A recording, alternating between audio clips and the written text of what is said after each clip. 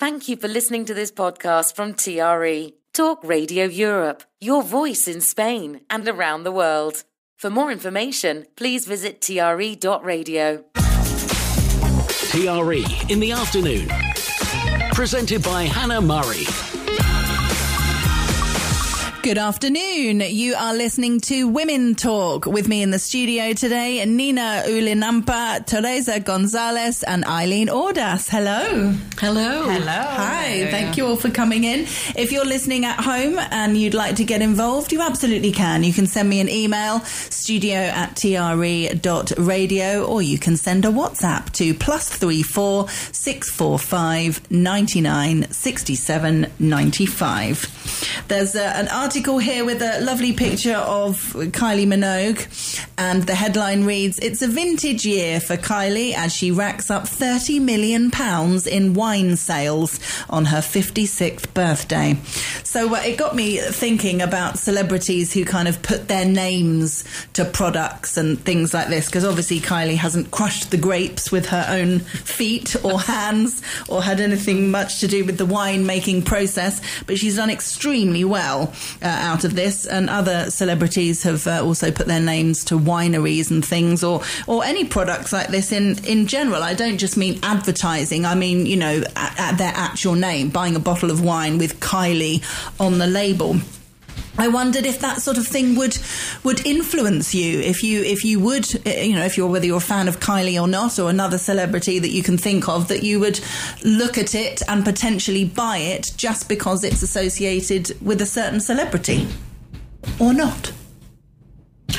Not the celebrity, but I think the fact that there is a celebrity brings the product to your attention, doesn't it? Yeah. There might be a type of wine that Kylie promotes that is different from something you might buy. So because Kylie has put her name to it, you find out about that product. Yeah. Lots of things. I don't think it's... I don't know whether I would definitely buy Kylie's £9 bottle of bubbly, but because she might be doing something different, then you mightn't you? Yeah. I'm not going to lie on the beach and think, oh, I'll drink this because I look like Kylie. No, I know what you mean. But I must admit, I love Kylie. Like, I really, really love Kylie. So, if she'd put her name to a product that I knew I wouldn't like, I wouldn't buy it because it's got her name on it. But if it's a rosé Côte de Provence kind of sparkling wine, which sounds absolutely delicious. So if it didn't have her name on it, I'd be inclined to go, oh, that looks nice. So the fact that it does, unless it was really expensive, which I don't believe it is, I'll admit I would be likely to go, I'll give that a try, see what it's like. I wouldn't buy like a whole case. I'd buy one to see if I liked it first. And if I did, then yeah, I'd buy it again. That's exactly what she's trying to do, isn't it? So the good thing is you do like her, so you would probably think about that. Now, there are people who might not like Kylie, so it might have the opposite effect. Absolutely. Yeah, but certainly people who, influencers and people of different generations now are falling for that publicity. Yeah. But it might not be a good quality, but they might just be following that personality or that famous person that for them is enough to influence them to buy it. Definitely. That's what influencing is, isn't it? That's what it's all about. I totally get why it would work. Because who doesn't like Kylie? Oh dear.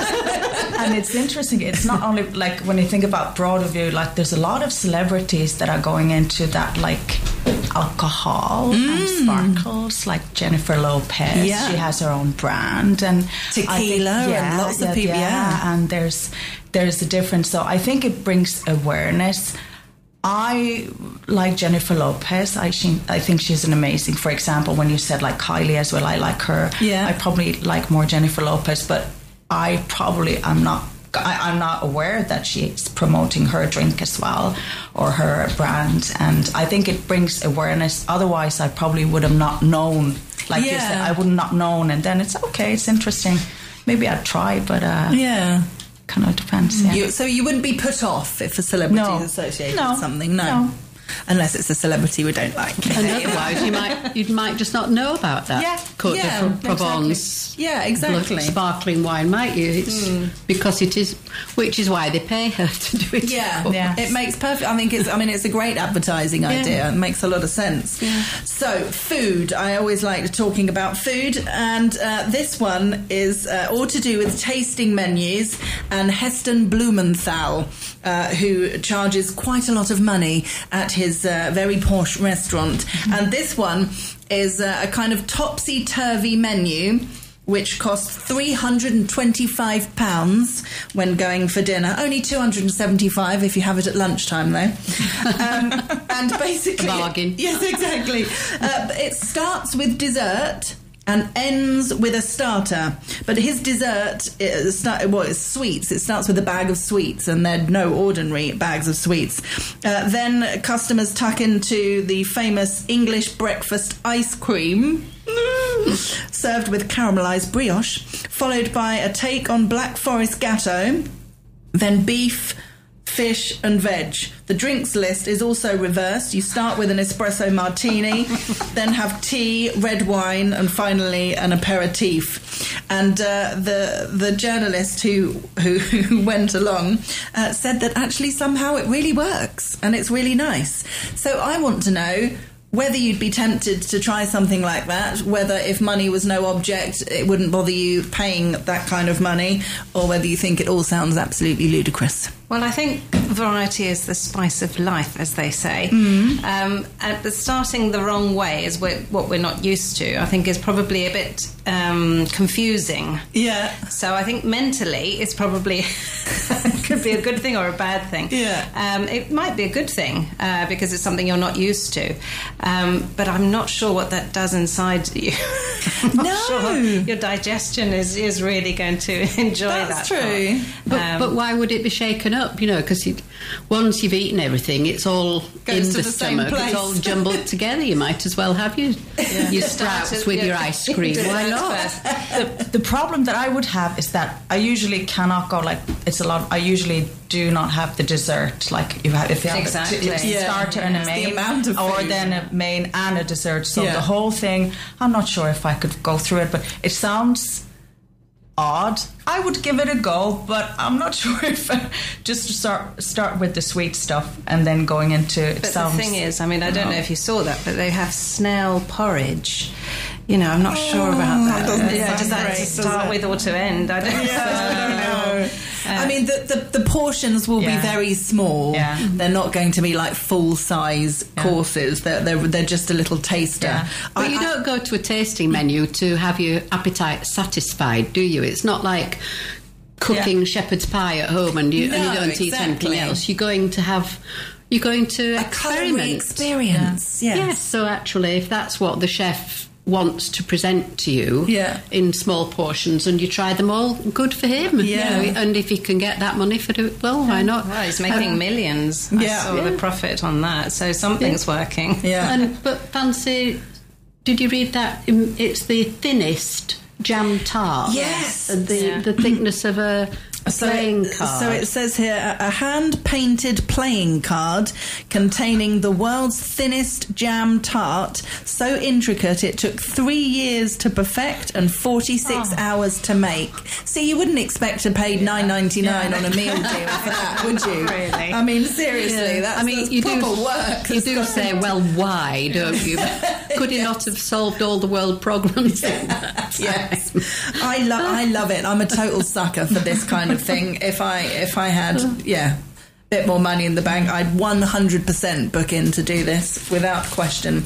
It's actually something on my bucket list to go to his restaurant, specifically Heston Blumenthal, because he's got a chemistry degree, I think, an honorary fellowship from the Royal Society of Chemistry, because he does all kinds of amazing things with food, and I just think that's wonderful, because it's a dining experience. It's so much more than going for a slap-up meal. It's almost, I don't want to say it's not about the food, of course it is, but it's so much more. It's about the presentation, it's about the look, the smell, everything. And to have tastes that you have never experienced. If you're going to pay that money you're paying for that. But on this chemistry thing, years ago I heard him interviewed, and he was questioning why green beans should be put into boiling water. Right. Because the minute you put the beans in, it's no longer boiling. And he's a questioning type, isn't he? He's obviously questioning everything. I never learned the answer to that as to why we put beans into boiling water, but that was one of his questions, because immediately it is no longer boiling. So is it the shock to the beans that keeps them green, or but that's the type of man he is. But also that article says that he's bipolar, so he's obviously capable of extreme concentration on very small and thinking outside items. The box. I think that's what it is. It's not the conventional way. Well, the idea of having an English breakfast ice cream, I mean, sounds horrible, doesn't it? Let's be honest. It doesn't sound appealing. I could fancy bacon, though. Bacon ice cream, I could see. But with egg ice cream, I don't know. No. Exactly. But I'd love to try it, just because. Lickable chocolate wallpaper. Yeah, I mean, who doesn't want lickable chocolate wallpaper in everyday life? Yeah, but you can keep the Snell porridge, though. Yes, no, fair enough. But do you need a decorator to come to do it every day? Yes, absolutely. That would be good. Okay, sticking with the dining out subject, this is Gordon Ramsay's restaurant, one of the most exclusive restaurants in London, so you might have assumed that patrons would make an effort to look presentable. But Restaurant Gordon Ramsay, the 3 Michelin star flagship venue of the TV chef, has been forced to tell diners to smarten up. On its website, the Chelsea establishment says that while they can express their own individual style, we do ask guests to avoid shorts, tracksuits and hoodies. I mean, would people really go to a restaurant like that in a hoodie? I get this, Hannah. Yeah, I grew up in London. I'm from London. Yeah. And I've been living here on the coast for 20 years. And I've gone back, and there's just seemed to have been a complete change of... Really? Oh, absolutely. Of style, of the way people want to come across. It's very informal, especially London. It's very liberal-minded. And it seems to be that people are actually dressing down. It's just...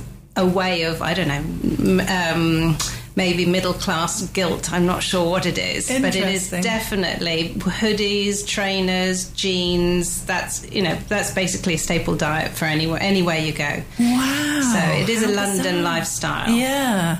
I remember people saying a long time ago that you can tell people who have serious kind of old money wealth because they don't make an effort when they go out. It's people with a lot of money that are like, right, I need to put my best jewellery on, nice pair of shoes and a matching handbag, and make a real effort, and you spot the guy in the hoodie and the ripped jeans and the dirty shoes. Oh, he's come from money. It's funny. Yeah, so these people who've got new money have read that, and they're now going in the hood. So that's what old money does. I'm wearing a hoodie. I mean, so what? Why? Yeah. It doesn't actually say why the restaurant felt it necessary. Well, this is another thing I want the client. Why? Well, this is another thing that I wanted to say. Do you feel offended as a patron? Do you think it matters if you've gone out to dinner somewhere nice, particularly, and you've made an effort, and it's a special occasion, you're going to a nice restaurant?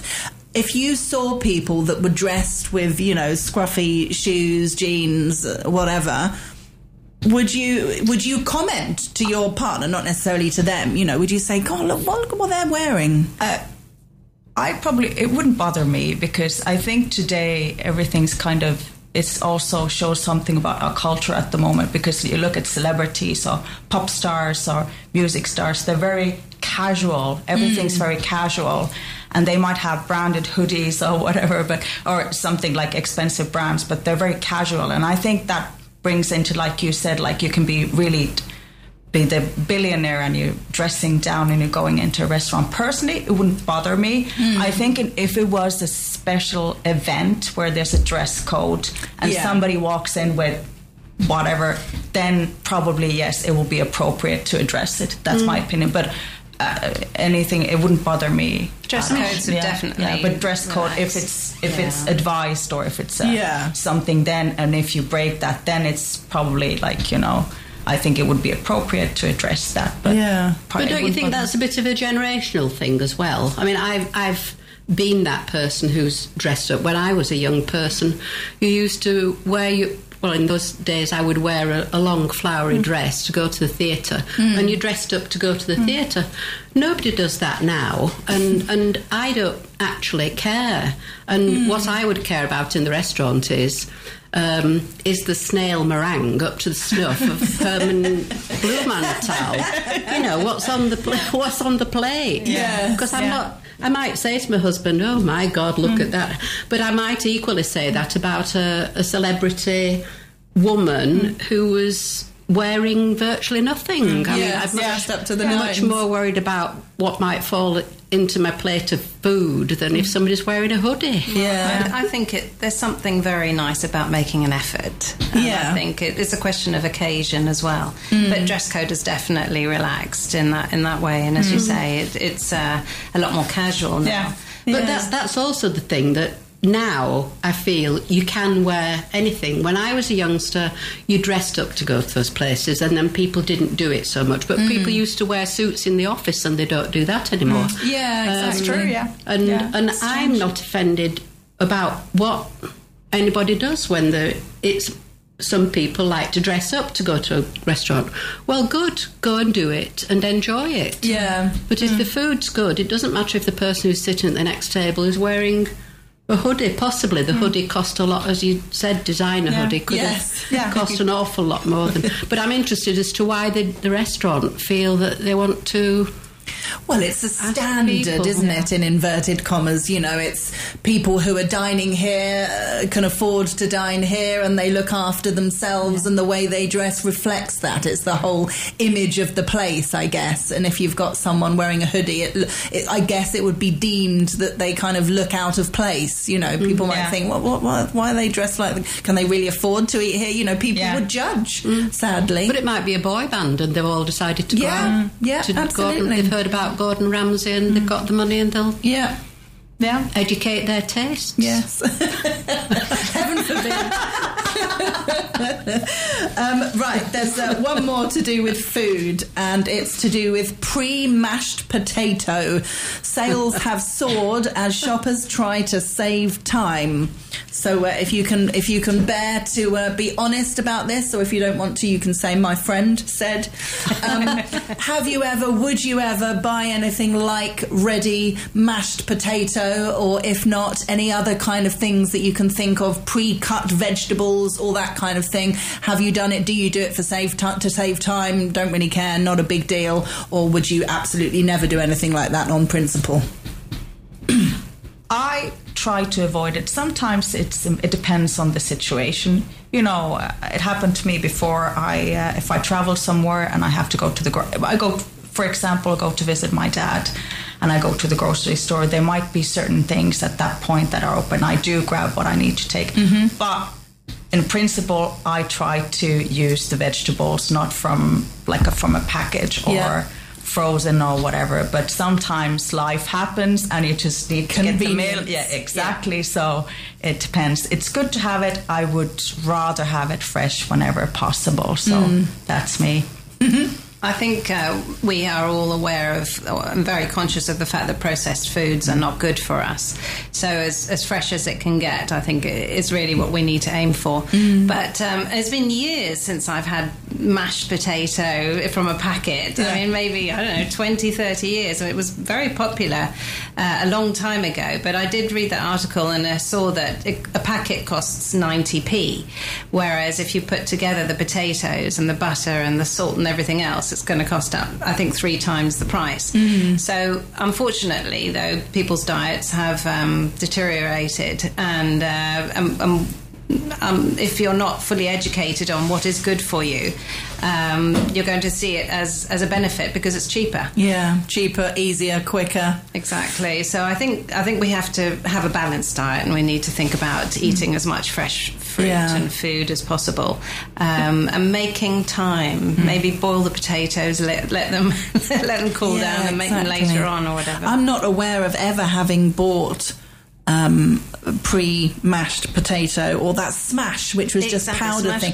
I think I had that once round a friend's house when I was at school, and I noted, it kind of tastes powdery, didn't it? It didn't taste like natural potato. You could tell straight away that it had come out of the packet. It's just not as good. It's all down to quality again, and that mashed potato depends on the quality.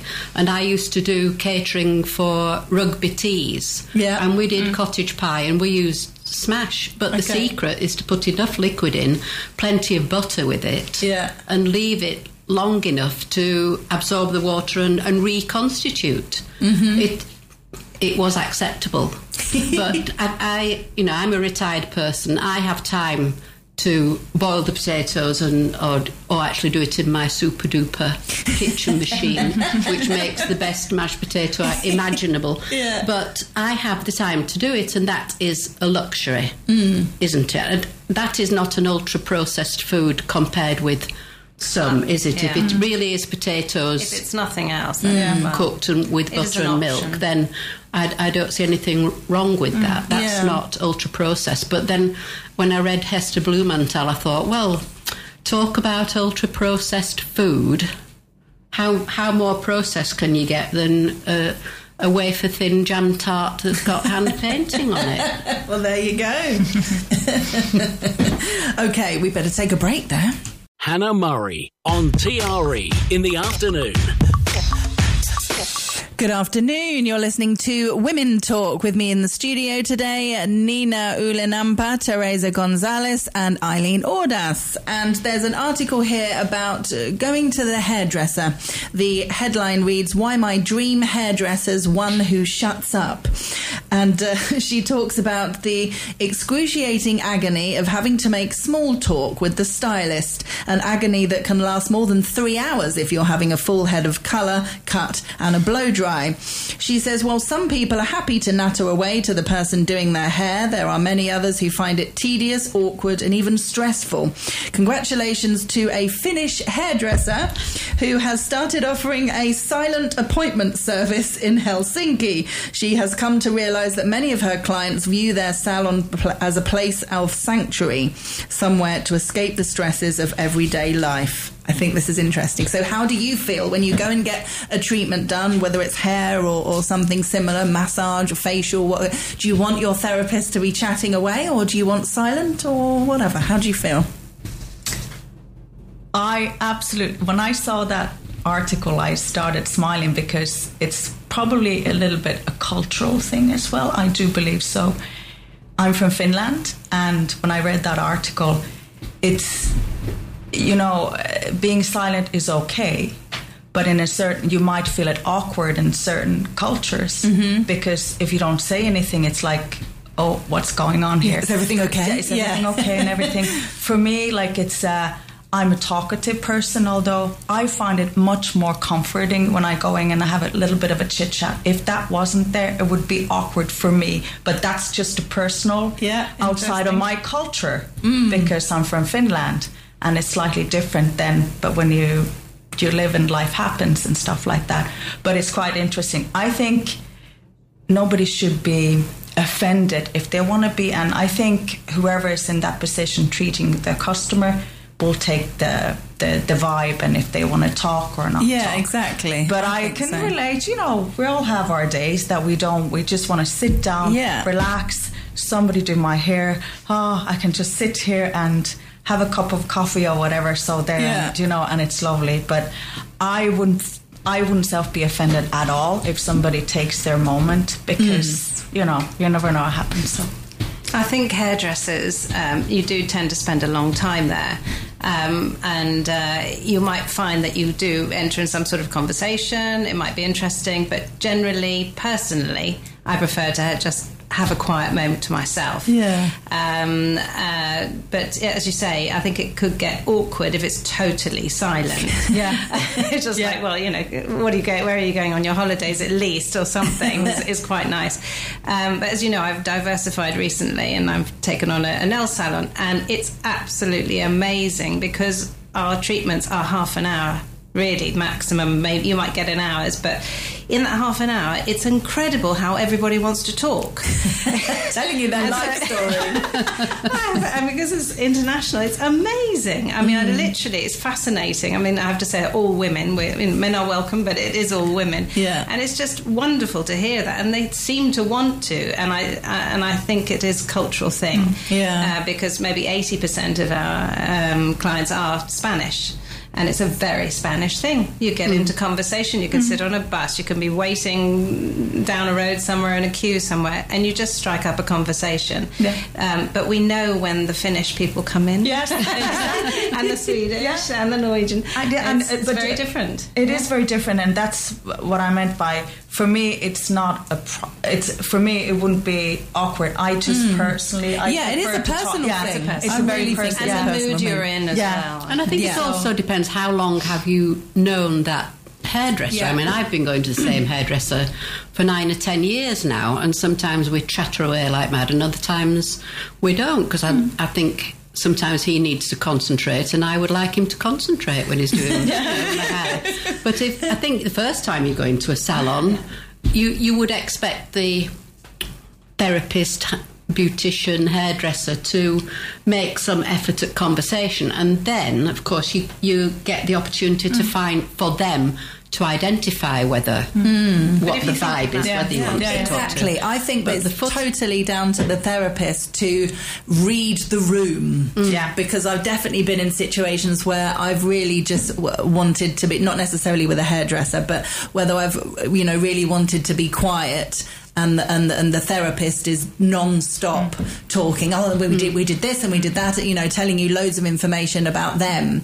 And I kind of think if the therapist kind of leave, well, they don't have to leave, but if they're asking questions to the client, so what are you doing and where do you work and what do you do? And if the client's responding in a really chatty manner, then they obviously want to chat, and then it's fine, and you can have a kind of natural chat. But if the client's going, oh yeah, and giving like really short answers, then get the vibe and stop talking. Exactly. I think also you go to be pampered. Yeah. And a lot of the time that doesn't include conversation. No. I went and had a facial a week ago, and I just don't want to go back there because she just didn't stop talking to me. I mean, every other... Well, there was a question, and when I couldn't really speak because she was, had all the creams all over my face. When the dentist talks to you. And then I thought I'd be quiet, and then she started selling me all the different services that they had and a special offer that has just come out today. And why don't you think about this? And I just thought, I can't go back there. No. It was exhausting. Yeah. But on the other hand, the therapist, perhaps not the therapist, but the business person might have preferred you to say, look, I've just had a stressful day. Can we just do this quietly? I feel really rude. I'd feel really rude saying that. No, you shouldn't. I think you should read the room. Yeah. You voted with your feet, though, haven't you? Yeah. If that therapist were better.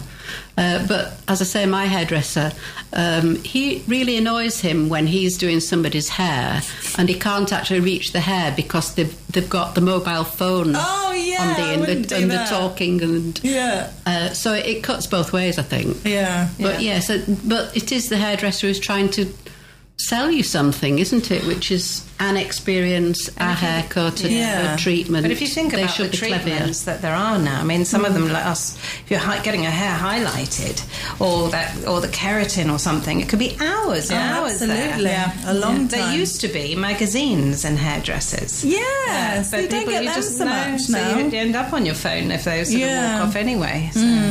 I just think it really should be really kind of obvious for the therapist to kind of read the room. If the client is full on chatting and asking the therapist loads of questions and obviously wants a chat, then I think the therapist, being the one providing a service, that should kind of be included if that's what the client wants. But if the client's just happily on their phone, the therapist shouldn't be constantly trying to talk to them whilst they're happily reading a book or on their phone or doing whatever. Or vice versa, Totally. vice versa. Totally. I mean, sometimes they can just be talking non-stop. Actually, I saw a meme recently which was, do you want it with therapy or without? And it was just putting this tape across her mouth. It's like, oh, without, okay. Yeah, because a lot of therapists do feel like therapists in that kind of sense, don't they? Because some people do like just tell their whole life story in that situation. Right, we better take another break. Hannah Murray. TRE in the afternoon. Good afternoon. You're listening to Women Talk. With me in the studio today, we have Nina Ulanampa, Teresa Gonzalez and Eileen Ordas. Loaded magazine. It is coming back, apparently. It hasn't been on the shelves for 9 years. So Loaded magazine, FHM magazine, all big kind of lads mags that were around in the 90s. Articles, very kind of typical generalistic articles on cars and aftershaves and pictures of pretty women in bikinis and that kind of thing. So Jenny Murray, the journalist, has said the return of Loaded undermines everything we fought for. She says Loaded magazine is to return to reassure men that they can ogle beautiful women. After a 9-year hiatus, the rebranded Loaded World will return with the stated aim of recreating the nostalgic feel of the title, which folded in 2015 as competition from the internet and changing tastes surrounding the death knell for the so-called lads mags.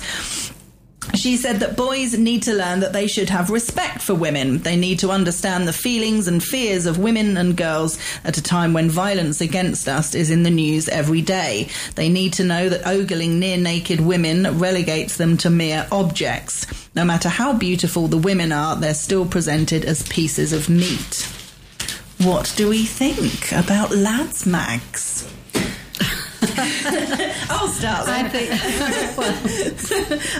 think it's a bit much what she's saying, to be honest. I think they're pretty harmless. I think she's making out that they're really, really bad and offensive to women, and I think compared to the kind of content that can be accessed online for free, yeah, I think these magazines are pretty tame in comparison. I agree with you. I think that ship has sailed, hasn't it? Absolutely. What people, in general, magazines are not as popular as they were. Newspapers, printed newspapers don't sell so much. Everybody's doing everything on a screen, aren't they? And to think that you could object to Loaded being relaunched and think that's going to make any difference, I think.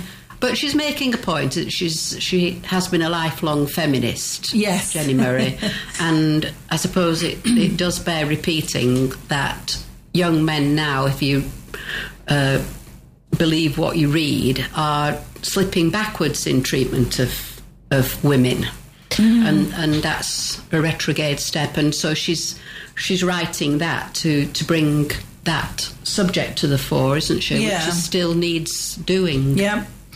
The fact is that whatever in those magazines that are relaunched, like there is nothing that hasn't been launched online already. And we're only opening Instagram or any social media, it's full of it. Yeah. So to say that what are the how popular that magazine will be is another question as well. Who's going to go into printed media, or is it going to be available online? Don't know. But I think it's really a bit I think it's already out there. Yeah, it's nothing new. It's nothing new, and whether that's going to be changing anything, or at the end of the day, it comes from education and how you educate your children. Absolutely. And how we make I got a son, and I do believe that if there's a lads magazine available, I think the bigger impact is about the educating our children. How are you viewing and discussing about these matters? How do you treat men, women equally, whoever? And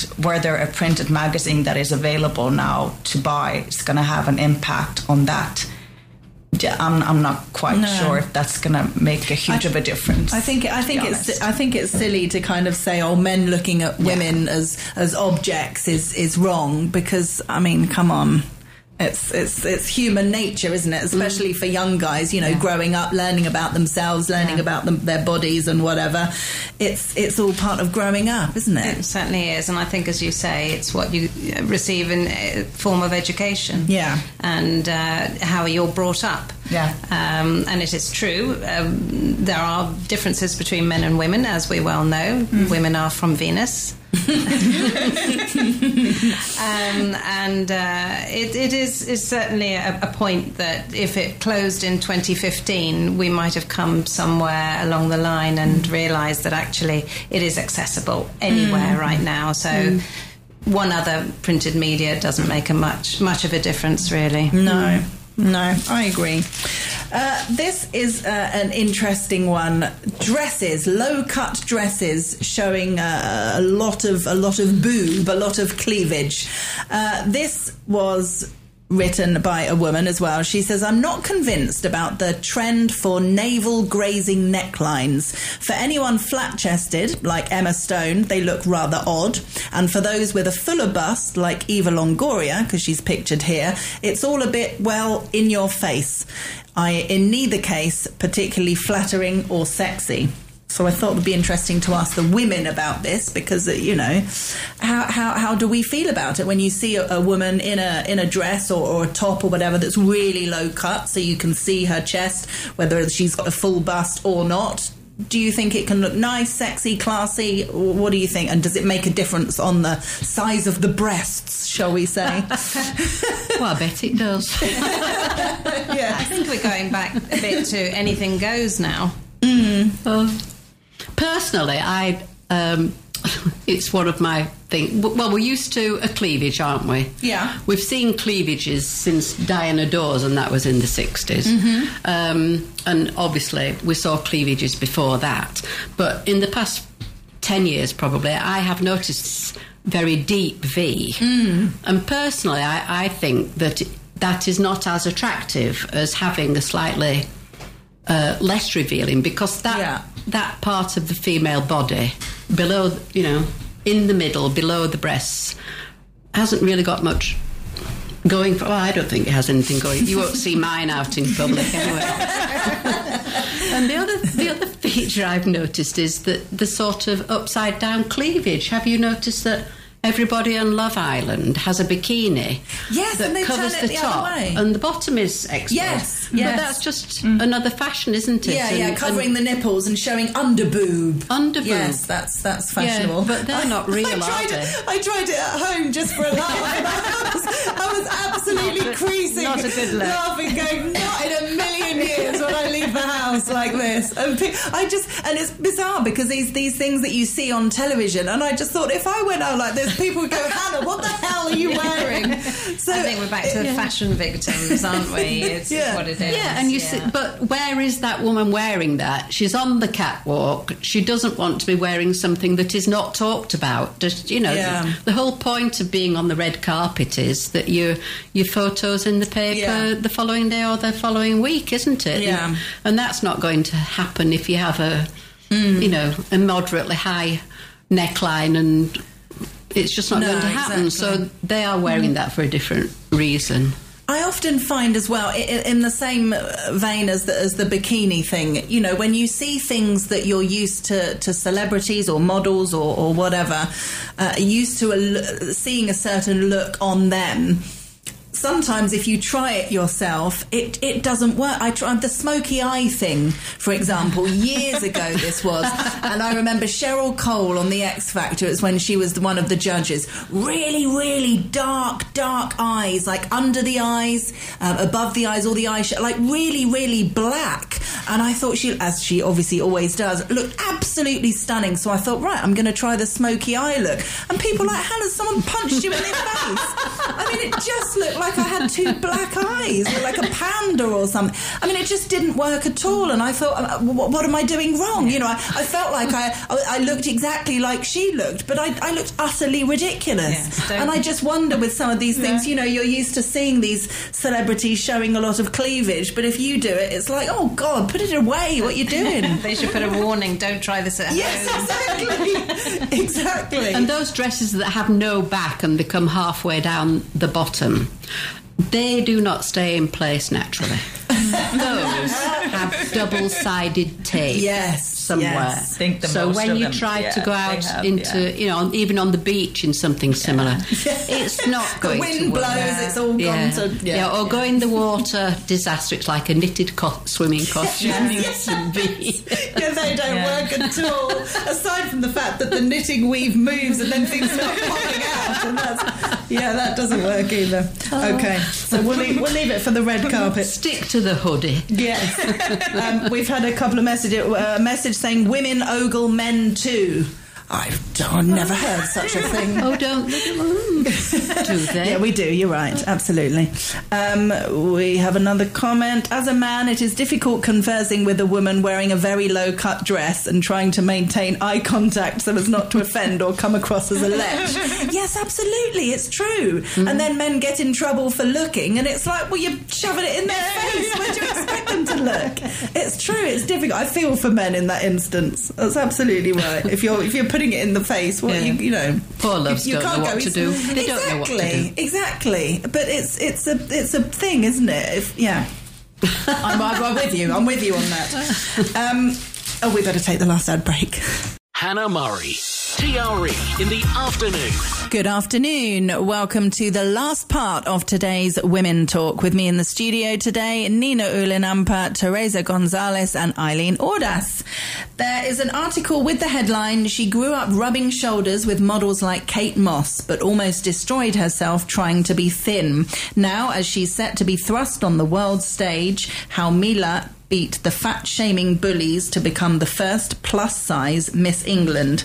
And I have to say, looking at a photograph of her, she doesn't look plus-size at all. I mean, I think plus-size is like 12 or something. She's a 14. Ridiculous. Oh, she's a 14. Which is average UK. Yeah, I think it is, isn't it? Used to be 16. Is it 14 now? 14, 16, something like that. But yeah, I mean, we're back into the whole subject of models, plus size, you know, what we're used to seeing, what do we want to see, what do we expect to see, is there anything we're shocked by? You know, how do you kind of feel about models and women in the public eye and their sizes? Oh, I think it's wonderful that she's won. I think it's absolutely fantastic. I think it's representing normal people. Yeah. And I think what we're faced with most of the time is artificial situations and models that are starved to death and really awful situations, and it turns into mental illnesses and people who are obsessed by body weight and all of that. I think if you can embrace who you are and what you are and you look after yourself, it should be enough.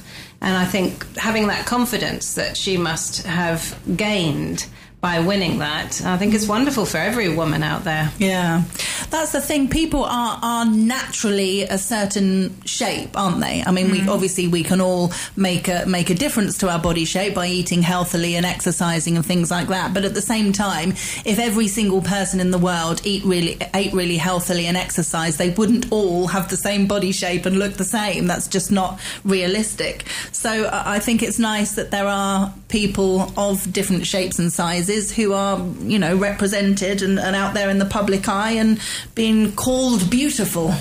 Exactly, and it's just like for her, and it doesn't. We don't categorize like you have to be in a certain box that you.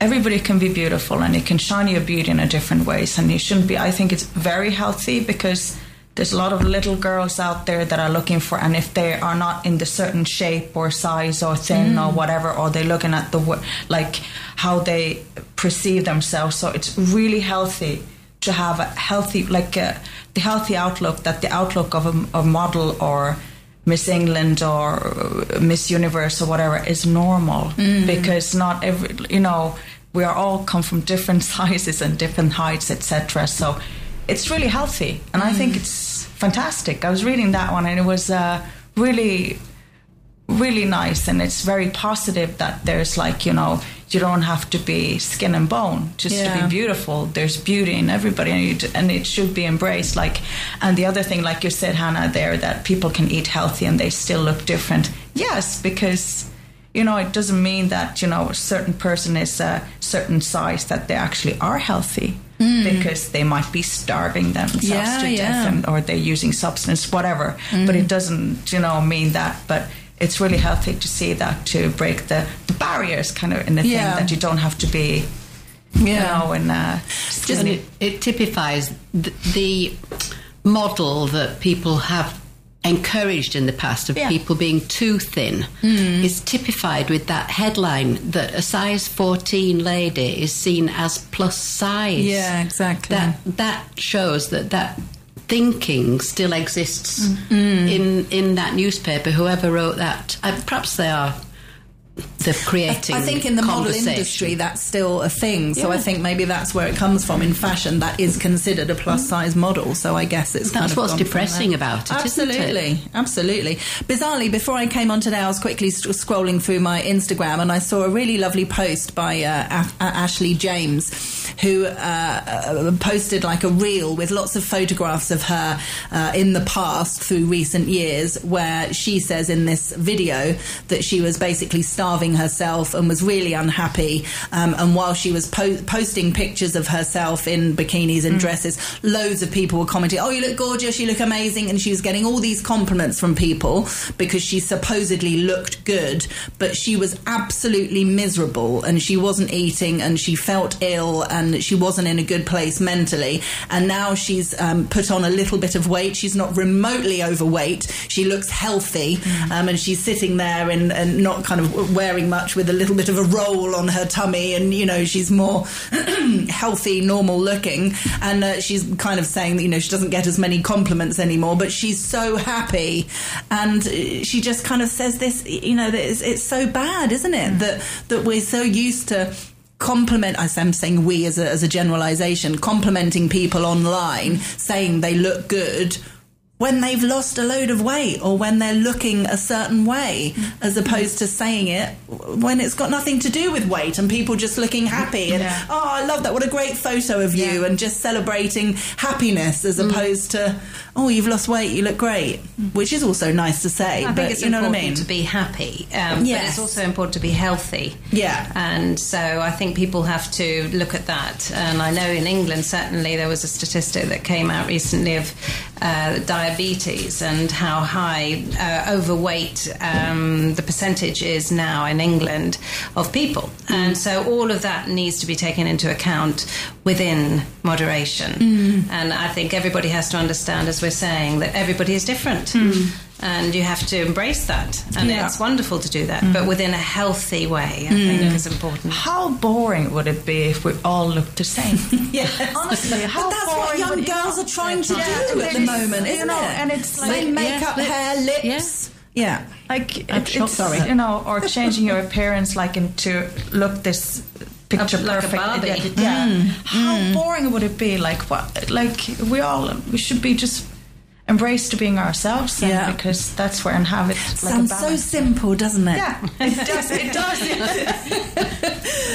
We've got a minute left, so I won't move on to another article. So if there's a takeaway from today, it's embracing our natural beauty. Yes. Yes, that's what we can do. 100%. Definitely. Yes, and compliment others on their natural beauty. Yes, we'll do that. We'll spend the whole weekend doing that.